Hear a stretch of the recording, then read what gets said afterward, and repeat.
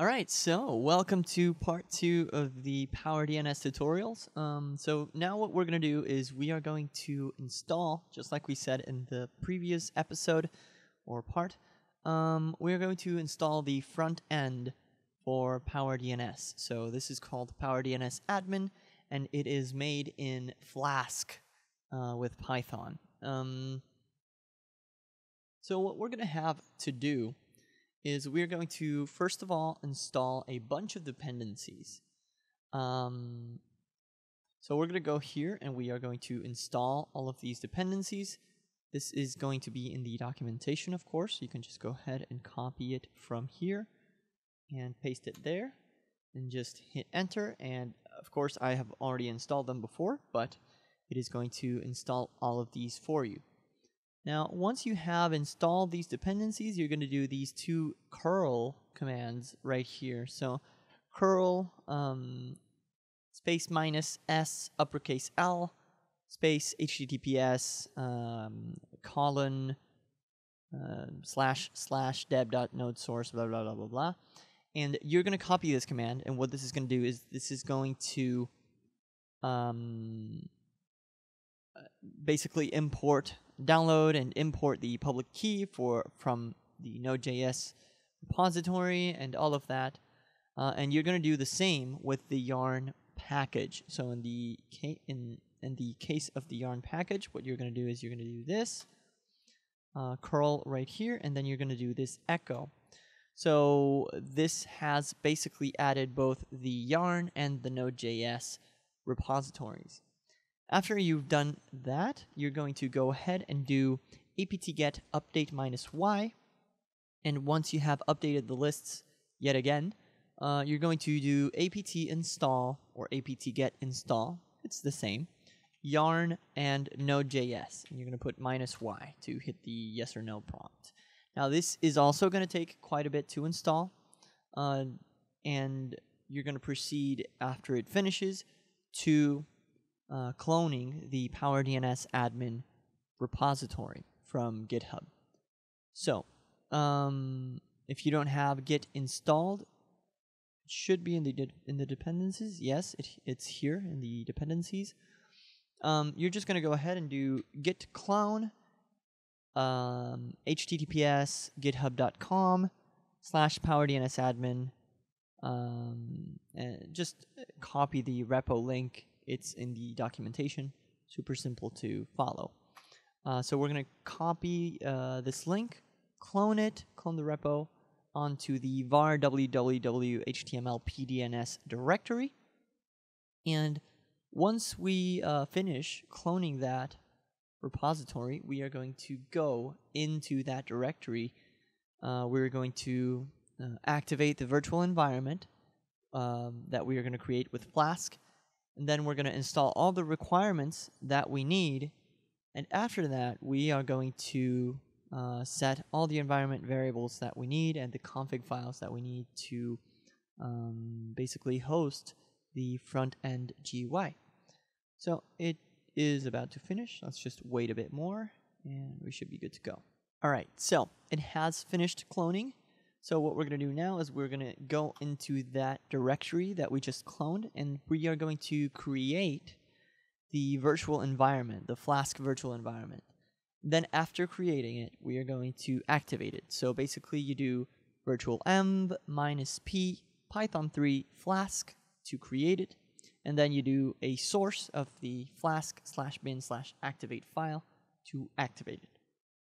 Once we've done this, we are going to install the requirements, and if we are using PostgreSQL, as we are in this tutorial, you're going to do &&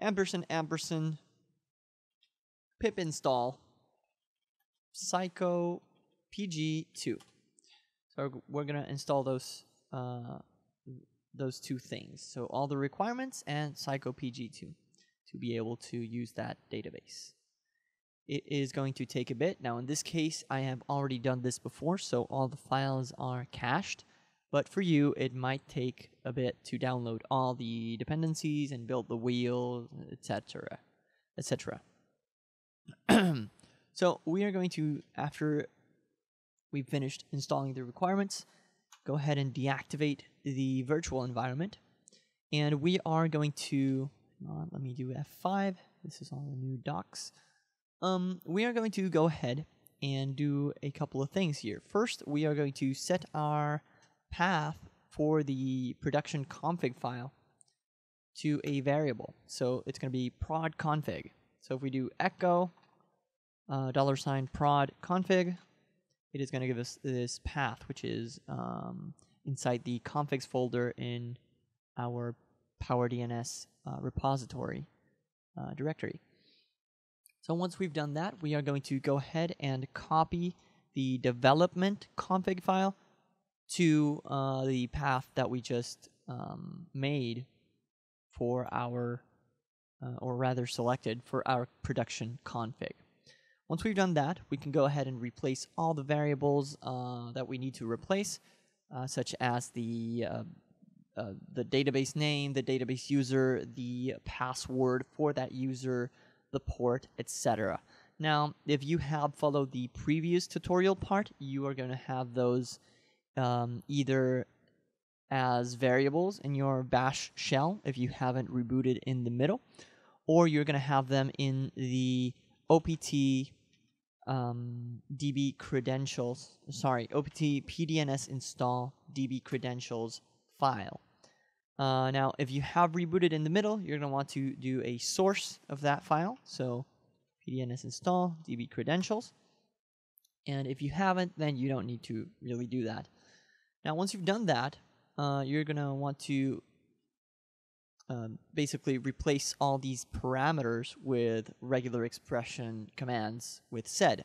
Now, if you want to do it manually, you can also perfectly go to prod config, and you can go here and change all the parameters that you need manually, the user, the password, etc. But in this case, we're going to do it with the scripted way that we have documented here. So we're just going to add all of this. And also, if you are using Postgres, you have to do a couple of things. Now, the first thing we want to do is we have to set the port. So we're going to grab this command right here, which is sed insert. After the SQLA database user line, we're going to import. We're going to insert the port line. So if we do that, it is going to do that. Then we are going to comment the SQL Alchemy URI for SQLite, which is the default URI. So we're going to go ahead and do that as well. And then we are going to insert our URI for Postgres. So it's basically just a concatenation of all our other variables to have a valid or legitimate database URI for Postgres. So if we go ahead and do a nano of the file right here, we are going to see that, we have there an N, which should not happen. I'm going to fix that in the documentation later, but shouldn't happen to you. So basically, as you can see here, we have SQL Alchemy database URI, and we have the whole PostgreSQL URI. And then if we go up here and check, our user is our correct user, PDNS-Admin, our port 5432, which is the default for Postgres. Our password is the correct one.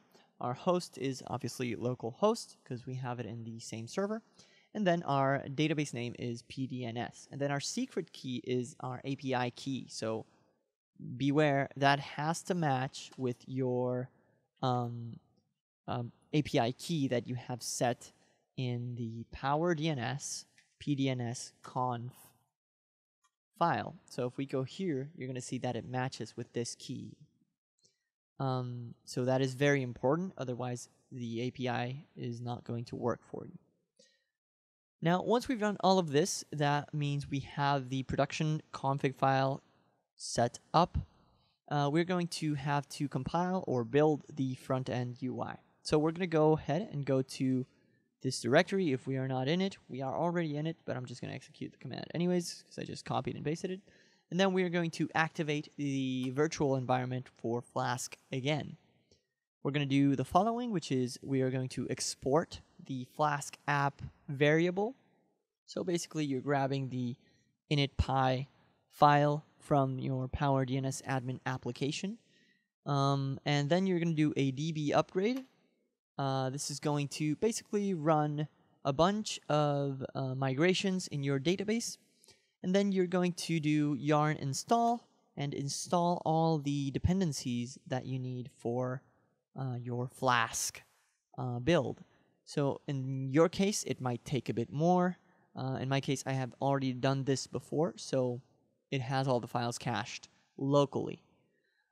So once your requirements have installed, what you're going to do is you're going to do Flask assets build, and this step is going to take quite a bit. So I'm going to skip over with the power of editing and get back to you in a bit. All right, so now that the build has finished, and yes, it does take quite a bit, so I hope you got yourself a coffee or a tea or something like that. Once that is done, we can go ahead and finally deactivate the virtual environment and start creating our config files for the systemd service, the socket, and our NGINX site. So what we're going to do is, first of all, we're going to copy this onto the following file, which is etc/etc/system/pdns-admin.service. We're going to go here, and I already had created it before, but you can just paste from the documentation. And then you can do the same for this file, which is the socket file. So if we go here, you just paste those 6 lines, or 9 lines if you consider the white spaces. After doing that, you're going to want to go to your NGINX sites enabled PowerDNS-Admin conf. You're going to want to set up this entire file that we have here on the documentation as well. Now, once we've done all of this, I hit Control-L to clear the console. Once we've done this, we can do a change ownership of the entire directory to pdns and www data. And we can go ahead and do nginx -t and restart nginx. And then once we've done that, we can focus on finally finishing all the socket and service stuff. So we've got a few things left to do. So we're going to go ahead and do echo of this string right here onto /etc/temp files directory /pdns-admin conf. So we're just going to copy and paste that. And then we're going to create the directory run pdns-admin, which in this case already exists because I did this before. And then we're going to do a chown of these 2 directories to pdns as the user owner. Then finally, we're going to do a daemon reload of the systemctl or systemd, and we are going to enable both services. Now, if we do a check and see the system status, we're going to see that they are both up and running. So let's go ahead and open a new window right here and do HTTP and your address for your new DNS server. You're going to be greeted by the login screen, but obviously since this is a new system, we don't have any accounts created. So what we're going to do is we're going to create an account, and we're going to put, here I'm going to put my name, and my email, and then I'm going to put an easy password. And then I'm going to go ahead and complete the CAPTCHA and hit register and get an internal server error. Because, let's see what happened.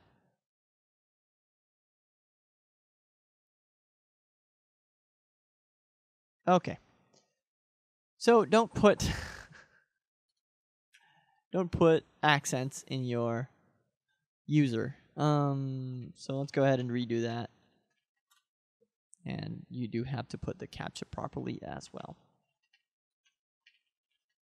So we're going to do that again.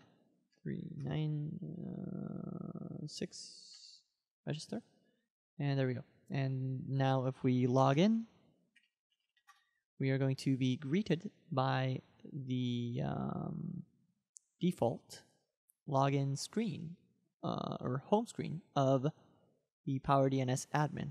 Now you are going to have to go ahead and set up these API, the API URL. So what we're going to do is we're going to do HTTP colon / 127.0.0.1 port 8081 /. I'm Dylan from the future, and I am editing this video, and I just realized that if you're doing this and it doesn't work for you, then it's probably because I forgot to mention in the video that you have to both go to your PowerDNS config file and set API to yes, API key to your PowerDNS API key, and then you need to go ahead and actually enable Webserver, set it to yes in your same pdns.conf file, and set Webserver allow to your local area network as well if it still doesn't work. I think it should only be necessary to just enable the Webserver, but those are some things you can try.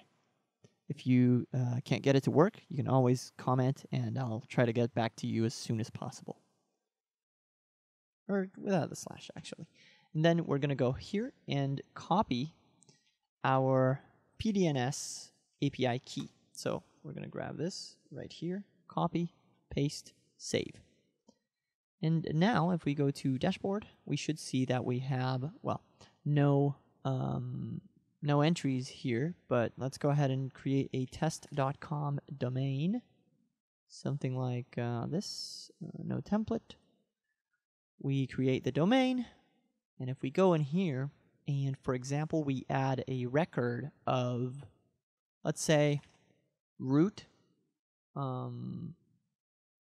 It's an A type, and we're going to make it 10.10.10.24. So it's going to reply that test.com is the same IP address. Now, this is obviously not real because we don't have that domain, but it's just for testing purposes. So we go ahead and apply the changes, apply changes successfully. And what we're going to do now is just to test it, we're going to go here to our WSL, and we're going to do dig test.com at 10.10.10.24. And you'll see that, voila, it answers with our new A record that we have created. So this is really amazing. It's an awesome tool, really beautiful. You can create domain templates. So here, as you can see, you got, well, these templates are empty. Ironically, it comes with empty templates. But ignoring that, you can go ahead and create templates for your domain zones and really easily go ahead and create new zones super quickly based on a structure that you have, or if you want to have email SPF records in all your zones or predefined stuff. It's really, really cool. Now, I'll be covering the front end a bit better in the next video, but I hope this was useful for you, and I hope that you get to use PowerDNS and check it out. And yeah, so have a great day, and I hope this was useful for you.